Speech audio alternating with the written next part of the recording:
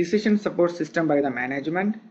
Mainly the processes are online analytical processing, OLAP, data mining, and the DSS system. What is the fourth layer shows? This shows the main OLAP concepts. What is OLAP? Online analytical processing.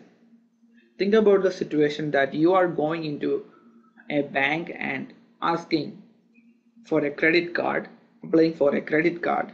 When they give you a form, you have to fill it out and give them some information like your name, your age, your job, your salary, what are your assets, you own a house, are you married, like that. A lot of questions. They will ask you a lot of questions, and when you fill the form and return back to them, they will enter all this data into their system, and with one click they will get an idea that you are going to effectively manage your credit card or not. How is it possible? Because they have a historical data in their data warehouse stored somewhere, some secure location. They will access this data and they will analyze that data, that a person in your age, in your situation, in your marital status, in your annual salary is going to effectively manage or not.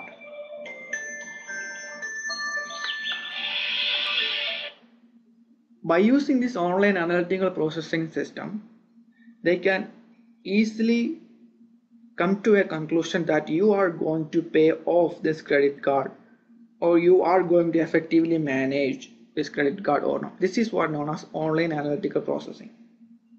That is a simple example of OLAP. Business prediction system is another example. That is, if we do this, what will happen in our business later? This is known as business prediction system.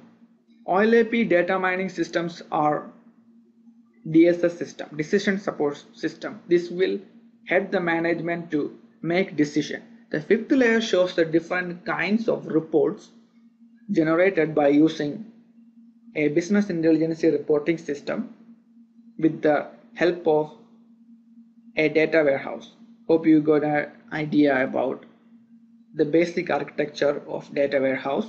So what are the main factors that we will consider when we try to develop a data warehouse?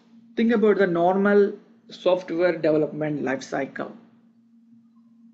If somebody want to develop a software, first they will be having some requirements. All these requirements are analyzed and modified. Then they will make a design from this analysis according to the requirement. Then they program it. After programming, the application is tested by the programmer itself. Then it is integrated, implemented, and the users are testing it for user acceptance testing. Then it is fully implemented and maintained and supported. This is the normal software development life cycle. But in case of a data warehouse, things are a little bit different. We already have some data. Upon this data, we program. That is, we program against the data. Then by using this data, we develop a DSS system. When this decision support system is made, we will try to analyze the results that are given by this decision support system. Then only you can understand the requirements of the total system. So this is a total evolving system. Data warehouse will totally evolve all the time. That's why the data warehouse lifecycle design is different from a classical